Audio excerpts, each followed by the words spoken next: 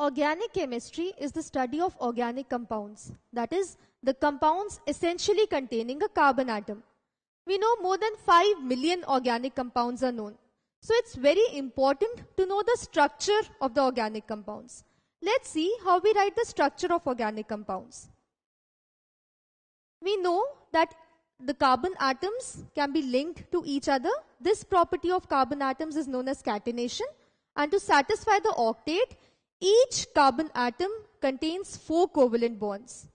If we are talking of hydrocarbons, in this case we see that the remaining positions are taken up by the hydrogen atoms.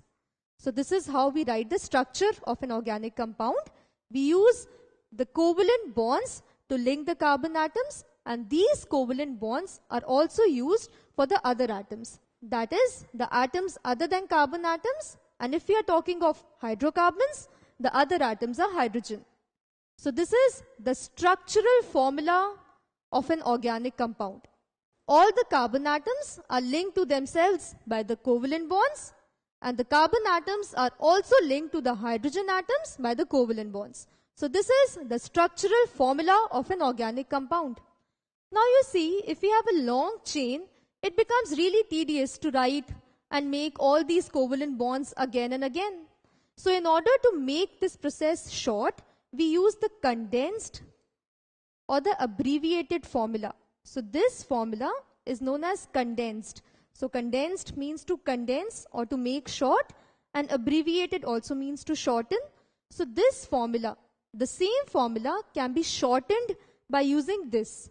So we remove these single covalent bonds and we simply write CH3.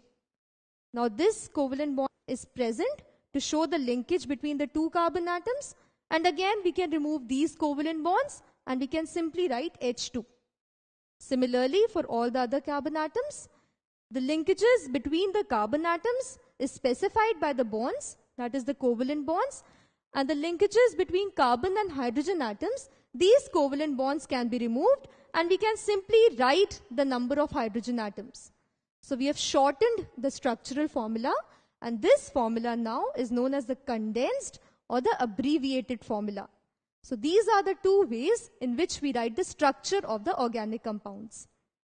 So we saw that this is the structural formula of the organic compound, and this is the condensed or the abbreviated formula of the organic compound. In this case, I mentioned that we write this carbon atom. The 3 covalent bonds attached to the 3 hydrogen atoms can be ignored.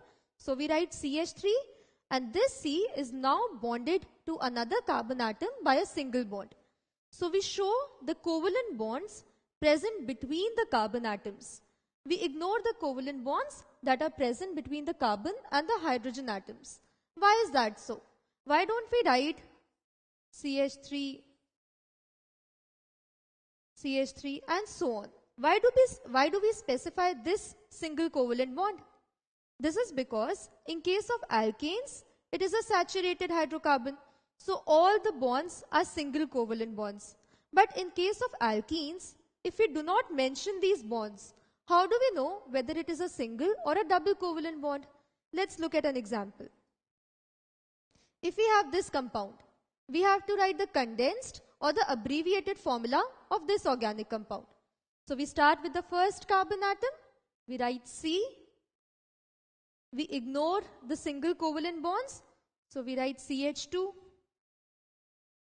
Now, if we ignore this bond, that is this double bond, and we simply write CH, we cannot infer whether this is a single or a double covalent bond. So in order to find out whether it is an alkane or an alkene, we always specify the bonds between any 2 carbon atoms. So in this case, we write CH2, double bond, C. Since this carbon atom is bonded only to 1 hydrogen atom, so we write CH. Next, we have this carbon atom bonded to 2 hydrogen atoms, and there is a single covalent bond between these 2. So we write CH2. Further, we have CH2. And then we have CH3. So from this we see that the hydrogen atoms are always bonded to the carbon atoms by single covalent bonds. So we can ignore these covalent bonds, but in order to find out whether it is an alkane or an alkene, we always specify the bonds between any two carbon atoms. So in this case, we know it is an alkene. Similarly, if we have an alkyne, in order to write the condensed or the abbreviated formula of this compound, we first write the first carbon atom, and then we specify this triple covalent bond. Then we have this carbon atom. It is not bonded to any hydrogen atom since its tetravalency is already specified. So now we write the next carbon atom, that is CH2, CH2, CH3. So this is the condensed or the abbreviated formula of this structural compound. So why do we write the triple bond or the single covalent bonds between any two carbon atoms? This is because we know that the hydrogen atoms are always bonded by single covalent bonds. But in order to find out whether the organic compound is an alkane, alkene or an alkyne, we always specify the type of bonds present between any two carbon atoms. Let's try to write the condensed or the abbreviated formula for this structure. So as we see, we write this carbon atom. It is linked to 3 hydrogen atoms. So we can remove these covalent bonds and we simply write CH3. Now we show this linkage, that is the linkage between the 2 carbon atoms. Now this carbon atom, that is the second carbon atom, is linked to 2 hydrogen atoms.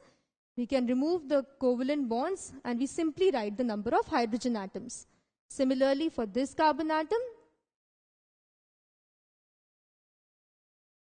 And for the last carbon atom, we have 3 hydrogen atoms.